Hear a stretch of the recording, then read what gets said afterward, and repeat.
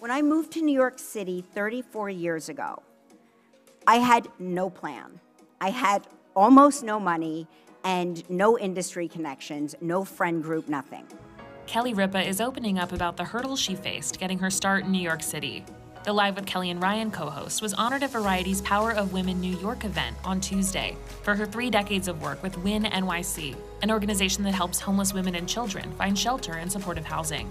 During her speech, Kelly spoke about the importance of stability and having a place to call home. And she reflected on her own search for solid ground when she moved to the city as a teen. I had no place to stay, but I managed to get the phone number of this acting coach who would rent her office space for $50 a week. So I would have to come in before closing time, and then I would lock all 15 deadbolts and the chain links on her door, and I would tuck in under her desk at night.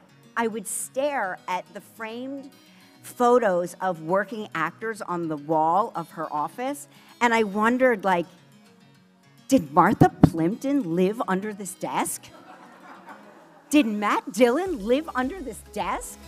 The television personality searched for jobs and eventually saved enough to move into a studio apartment with 2 roommates. The place was so tiny, but it had a kitchenette and it had a bathroom and it felt stable. And it was that stability that I had a home that allowed me to forge ahead and focus on work and building a future for myself. Kelly acknowledged that while acting and hosting isn't the most steady career path, she's been lucky to have found stability.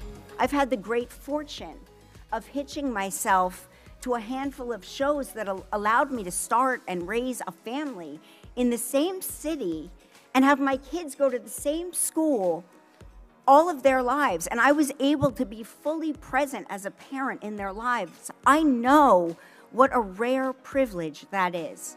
Kelly is a mom of 3, sharing sons Michael and Joaquin and daughter Lola with her husband, Mark Consuelos. She and Mark are currently preparing to go from spouses to co-hosts. Later this month, the Riverdale alum will be permanently joining his wife on Live, replacing Ryan Seacrest. Last month, Mark told Access Hollywood what it's been like working with his wife. It's really, I gotta tell you, she makes it look so easy. It's not. What she does is really, really hard. Working with her and stepping in, she always keeps the ball in the air. I don't know. We have very different points of view. I'm not gonna be scared to express them. I never am when I'm on that show, and we just have a blast. What are you bringing that the audience might not be used to seeing? But when Mark Consuelos pulls up, get ready, because here it comes. I don't know. No, I mean, I don't want. You know, it's like I said. I've been saying it's such an iconic show. I think that I just want to keep it on the train, keep the tracks, keep it on the train on the tracks.